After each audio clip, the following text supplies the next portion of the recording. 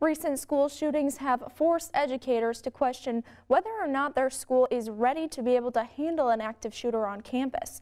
West Side Stories reporter Jessica Croel talks to officials at GVSU to make sure the university is ready for a potential campus emergency. Students of all ages across the country have been concerned about their school safety in the past month. According to the Educators School Safety Network, there is an average of 70 school threats per day, and Michigan is in the top 10 for states of concern since the Valentine's Day shooting in Parkland, Florida. On March 2nd, a Central Michigan University student shot both his parents in his dorm room. A tragic story so close to home has GVSU students worried about their safety. It raises a question for GVSU staff and students. Is Grand Valley really ready for an emergency? Grand Valley's ready. We prepared for all types of hazards. Certainly the emergencies have changed over time. Before it used to just be tornadoes and winter closings, but emergencies have certainly changed within the last decade. We're constantly thinking about what can we do better today so that tomorrow we're more prepared and we can perform better.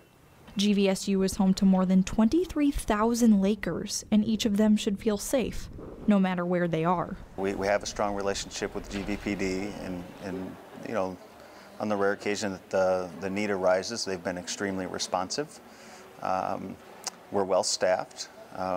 We have full-time staff in the building at all times, as well as several student employees, all of which are trained to help keep this place safe. Although GVSU has these security measures in place, students and staff should still be prepared for a campus emergency. On March 12th, GVSU posted a video to YouTube titled, "What if there was an active threat on campus?" that takes you step by step to prepare for potential danger. So after the events in Florida and up at Central Michigan, our social media sergeant thought that it would be good to get some additional information out. So one of those concepts that we teach here at Grand Valley is run, hide, fight.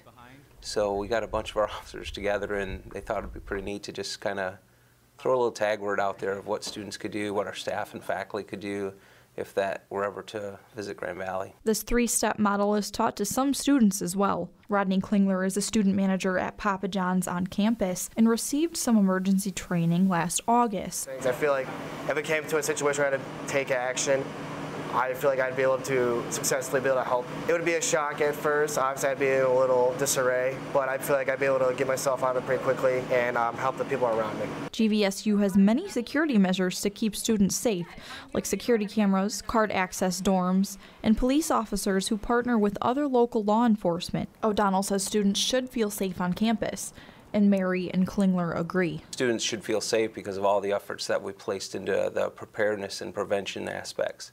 It's a pretty safe environment. It's a pretty safe campus when you look at the statistics and compare it to other places. I feel like Grand Valley is definitely a safer campus than most places, and I just want to say it's probably due to the area that we're in. Even if there aren't emergencies on campus, GVSU police work to make sure students are always protected, like when walking alone at night. Well, there are a couple things that are not really just to use during an emergency, things that you can use every single day, every night while you're walking across campus. The Guardian Safety app, they can click on a panic button per se, or if they don't reach their destination, their expected time, it will send our department an alert. We also do the Safe Walk program where we actually will have a cadet or even one of our officers, if the cadets are not available, walk somebody across campus at nighttime if they feel unsafe. Grand Valley also has an emergency alert system in place called GVSU Alert. Students will receive a text, phone call, and/or an email alert for emergencies or other things such as school closings or delays. Text messages go out in as little as 22 seconds, but the most up-to-date information can be found at gvsu.edu/emergency.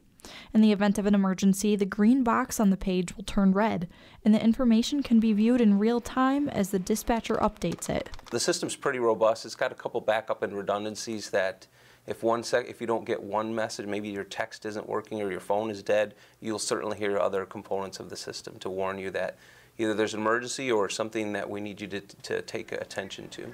Students say they feel safe at Grand Valley State University, but that does not mean the campus is immune to threats. O'Donnell says students should be familiar with the three-step model and know what to do in the case of an emergency. For West Side Stories in Allendale, I'm Jessica Croel. Sergeant O'Donnell says new security measures and police will be added to the Grand Rapids Pew campus next fall, and he encourages students to rely on GVSU alerts for the most up-to-date emergency information.